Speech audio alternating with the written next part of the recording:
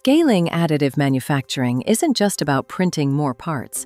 It's about making sure every step that follows can keep up. As geometries expand, parts get heavier and material portfolios diversify. Depowdering becomes a make-or-break factor for production efficiency.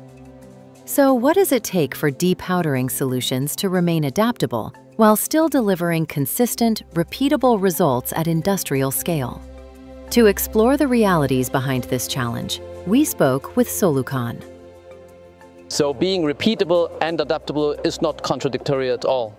We are focusing on the process and thinking in applications. We now have a team of 3 engineers only working on the process, and with our customers and deep collaboration with the 3D printing OEMs, we can find the perfect solutions for our customers. This means the optimized migration systems, the optimized software solutions and setups, whatever the market needs at the moment.